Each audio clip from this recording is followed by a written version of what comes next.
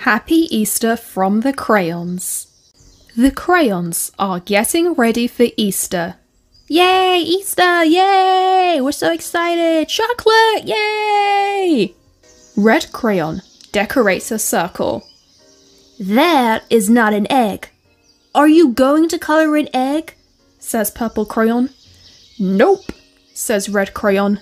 I like the circle, and I'm gonna stay with it.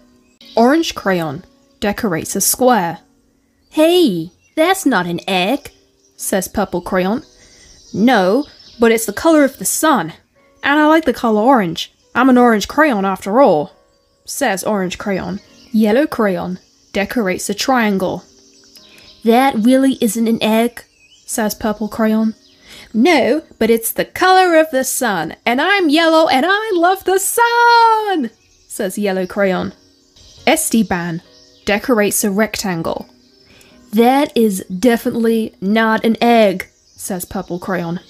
No, but my goodness, look how magnificent it is. This is a work of art. It belongs in a museum. I love it, says Esteban. White crayon decorates a star. Ugh, for the millionth time, that is not an egg. And plus, did you even color it? Yes, I colored it, thank you very much. I spent all day coloring this, and I don't want to be insulted by you, purple crayon, says white crayon. Blue crayon decorates a rhombus. I don't even know what to say at this point anymore. Did none of you guys get the memo? Like, it's Easter, not a shape contest. I know it's not an egg, purple crayon. Do not lose your marbles. I've been working on this all day, okay? This rhombus is huge. My arms hurt from coloring this in. I need a nap. Just leave me alone, please, says blue crayon. Purple crayon is super confused. Nobody is decorating an egg. What is Easter without an egg? It's just not Easter. Like, what are you guys doing? Yes, we are. We are. Just you wait and see, purple crayon. Oh, now I get it. Oh, this is a genius idea. Okay, I get it. I was a little slow thinking. I shouldn't have doubted you guys. I'm sorry. Okay, but where are we even gonna hide this thing? This thing is huge. I don't even know where to put it, says red crayon. Oh, I know. I got an idea, says blue crayon. Happy Easter! Enjoy your chocolate. Have a great day, kids. Bye!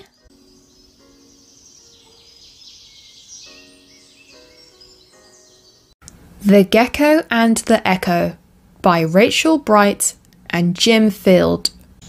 On a tropical island that rose from the seas, where the welcome was warm on the coconut breeze, one little gecko, flamboyant, expressive, felt quite unique and extremely impressive. I'm Goldie the Great. Check me out. Drink it in. Hear me sing. Watch me dance. I can do anything. Someday, very soon, I will be a great star. I know if I practice that I will go far. So Goldie would prance and play to the crowd, singing songs out of tune and incredibly loud. It was 24/7. That mouth was never shut. Yes, Goldie was frankly a pain in the butt. At breakfast, guess who would be first to the mango, fandangling them all with a pushing in a tango. At nap time, young Goldie would sashay and croon, waking the tiniest geckos too soon. And under the moon, when the whole bay would dance, there would be hops to the fronts at every dance. Day in and night out, Goldie just wouldn't stop, with no care where to tread on the way to the top. Then, one fateful night, when the crickets were chirping, Goldie tried to make a tune out of burping. The others decided this was the last straw. They just couldn't take Goldie's gifts anymore. "Oh, enough!" they implored. "You're all me. We don't want to listen. It's too much. Don't you see?" Goldie was shocked, dumbfounded and stunned. Greatness like this should never been shunned. They were just the wrong audience. That was a fact. It was time to go elsewhere to practice the act. So with an indignant swish whip of a tail, Goldie flounced off the Red Canyon Trail. In the empty crevasse, a voice could ring out, belt out a tune, free a burp, have a shout. With a smile and a jump, Goldie let out a woo! But before the next whoo,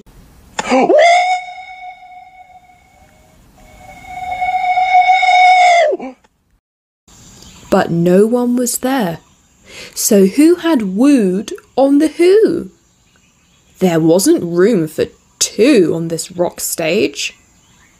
Goldie tried singing a tra-la-la-la-la, but got drowned out by the singing that bounced twice as far.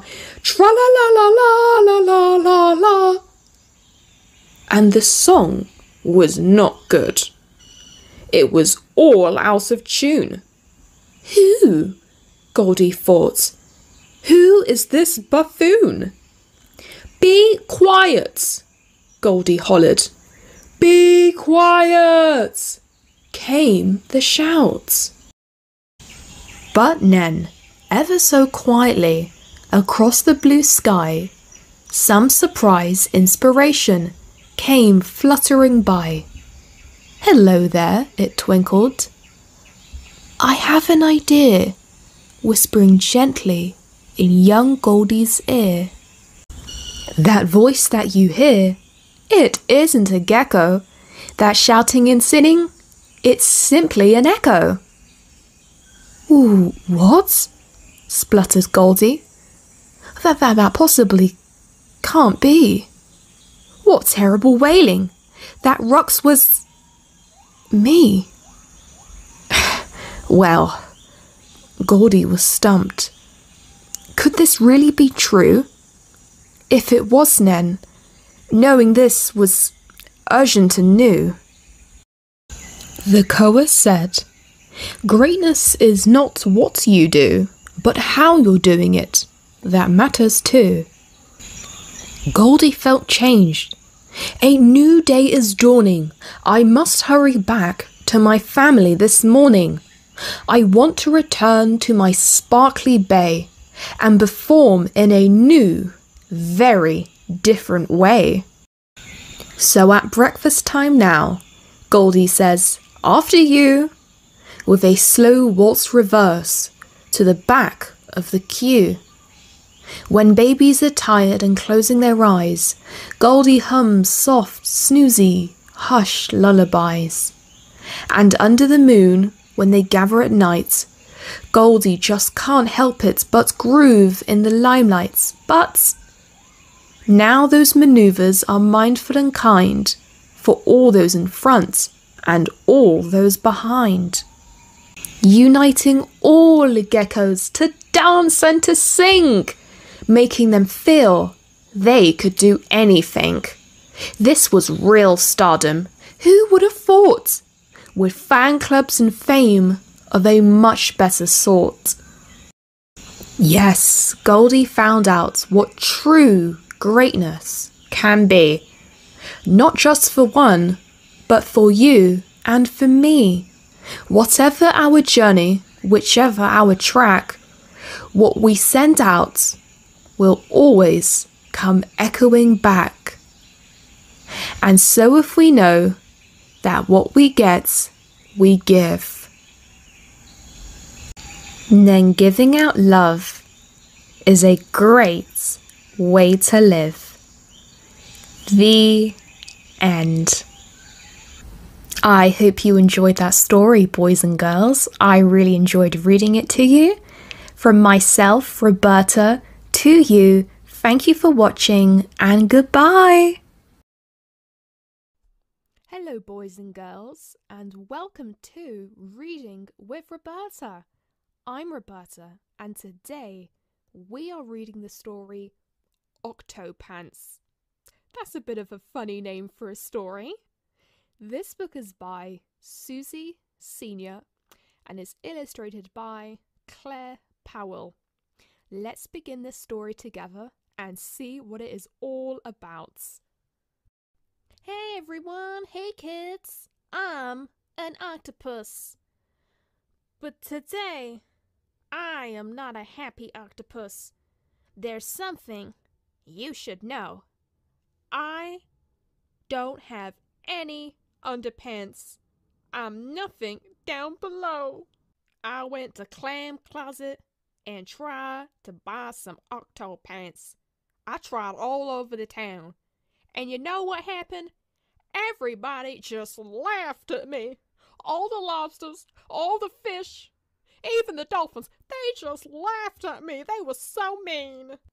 And when I went into this other store, the owner, this seal, he was really mean. You know what he said? He said, "Underpants for you?" He said. "Oh no, we don't have any. The problem seems to be your legs. You've got 6 too many." They were so mean because I have 8 legs. You know, I'm an octopus. We have 8 legs, 8 tentacles. They were being mean, and they told me, "You have too many legs. You can't wear any underpants." I was so sad because I wanted pants just like everybody else. But I didn't let that stop me. No, no, no, I am not a quitter. I am octopus, and I am an optimist. I kept going. I tried to shop online. I went to eBay, I went to Amazon, I went everywhere. None octo pants for me. I tried to surf the net. I went on the internet, didn't work. I couldn't find any octo pants.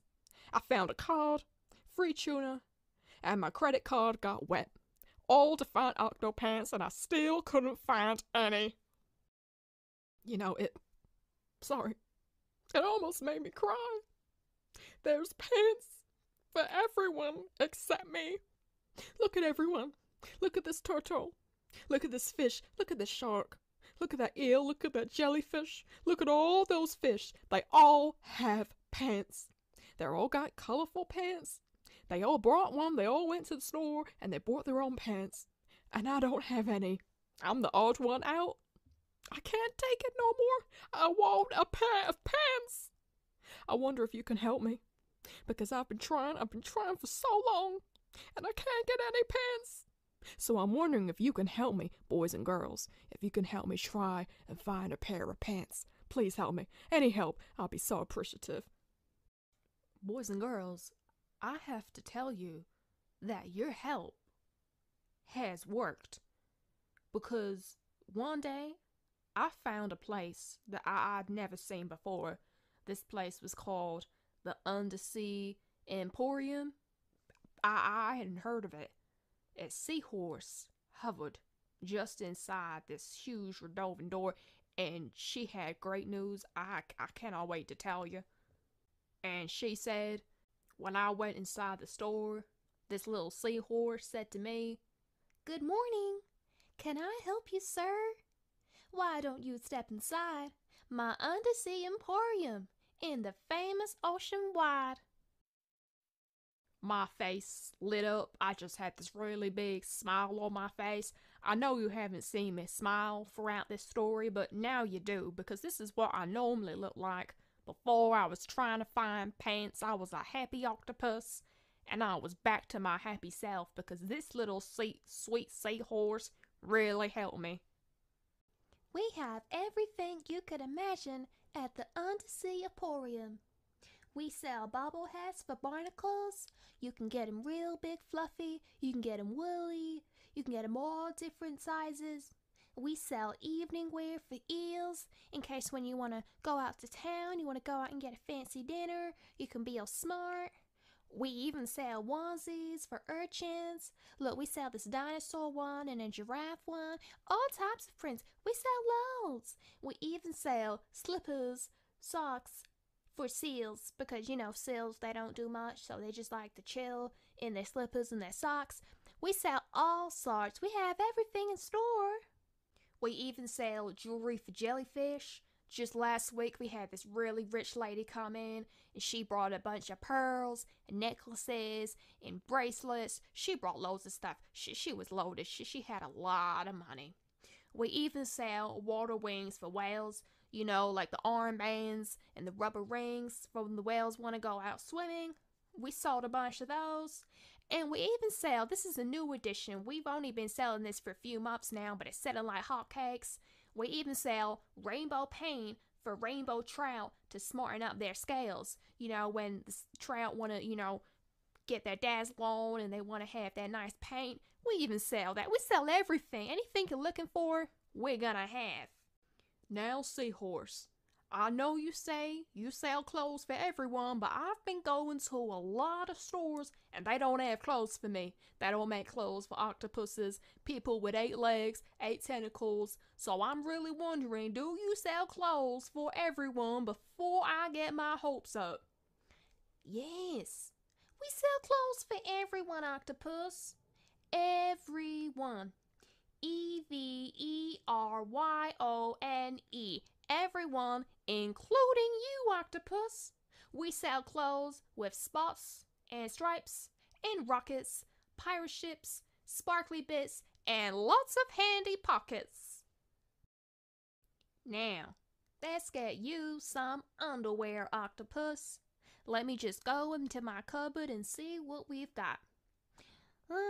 Not this, not this pair. Oh, they're gonna be too small. They're gonna be too big. They're for babies. Not, actually. You know what, Octopus? I think you've been misled.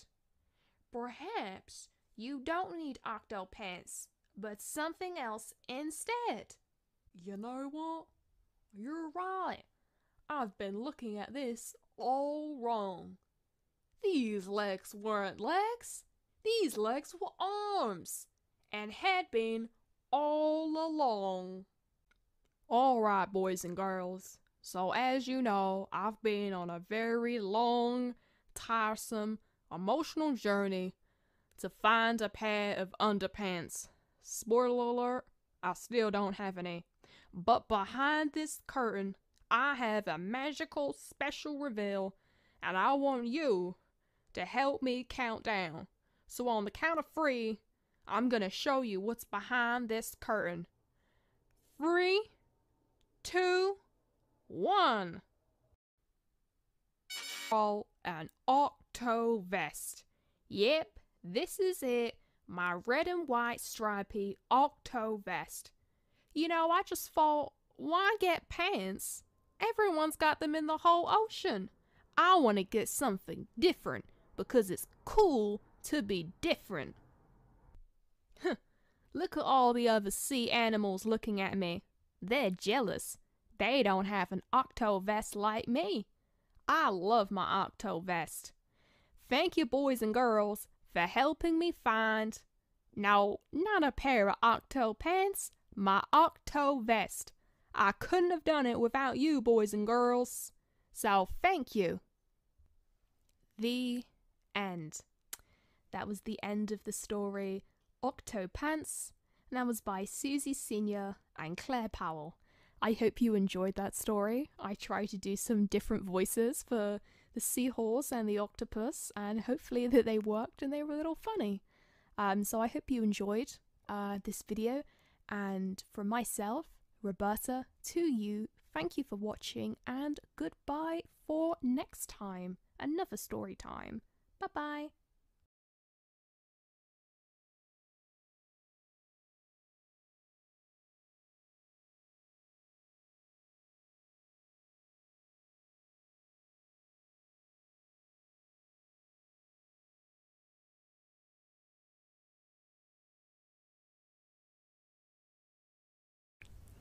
Hello, boys and girls. It's me, Roberta, from Reading with Roberta, and today I have the storybook Clive Penguin. And this book is by Hugh Lewis Jones and Ben Saunders. Let's begin this story now and see what Clive Penguin is all about. Once upon a time, in a faraway land of thick ice and white snow, beneath a wondrous winter sky, there lived a very happy penguin. Ha! Oh, please, you've got to be joking. I'm absolutely freezing. I'm so tired of this. It's always the same. Same old snow, same old bloomin' penguins. Ugh. You know what? Some days I wish I was somewhere else. Like lying on a beach, in a sunny hot place, in a hammock, drinking out of a coconut, with the sun in the sky, chatting with seagulls. I wish I could be doing that. Some days I wish I could be completely someone else, like wrapped up in a woolly scarf and with fluffy earmuffs, or wearing a sombrero and licking ice cream, or wearing a printed Hawaiian shirt with star sunglasses and a hat. I'd like to do that. Or you know what I'd really love to do? I'd love to wear a big pink fluffy unicorn suit. Or I would really want to wear a spacesuit so I could go up to space and see Mars or Jupiter or Saturn or one of the other planets. Anyone. I just want to go to space and see what's up there. Or I could dress up as a hot dog because I prefer hot dogs over burgers. They're way better. But no, every day I'm just blooming cold. Ugh. Look at all of us penguins just standing here together, all looking the same.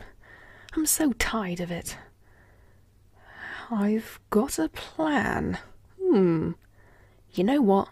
I'm gonna get out of here. Goodbye. After struggling to climb up the iceberg, and a little assistance by Birdie, I finally get to the top of it. I stand there for a little bit, and I tell myself, there's something incredible just around the corner, no doubt about it. I'm 100% certain great things are going to happen. Hey, check this whale out doing a really impressive flip in the ocean. Pretty cool. Oh, wait a second. Is this really happening? Just look at that. Straight ahead. It's what I've always wanted. Eureka! My search is finally over. I have made an amazing discovery. So I slide down the whale's head, whee, to get it before anybody else does.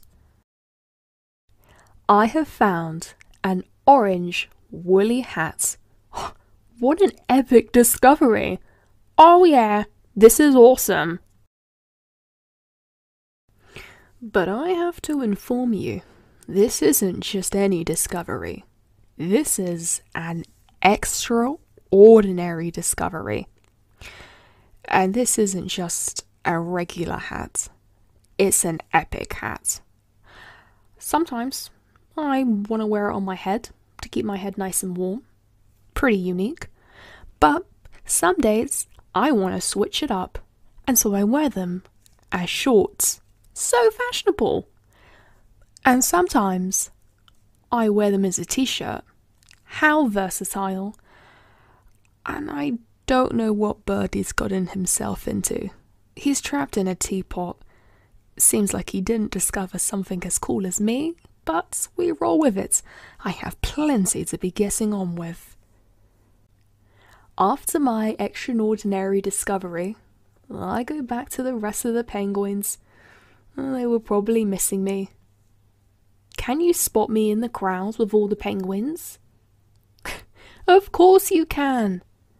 Everyone can see me now in my orange woolly hat. It's just the perfect fit. I love it. And with all that, we all lived happily ever after. Just joking. With my woolly hat, I'm boiling! The end. That was the end of the story Clive Penguin. That was a funny story. That book was by Hugh Lewis-Jones and Ben Sanders. As always, I really enjoyed reading this story to you, and I hope you enjoyed it. Thank you for listening, and from me, Roberta, to you, good night. Bye-bye.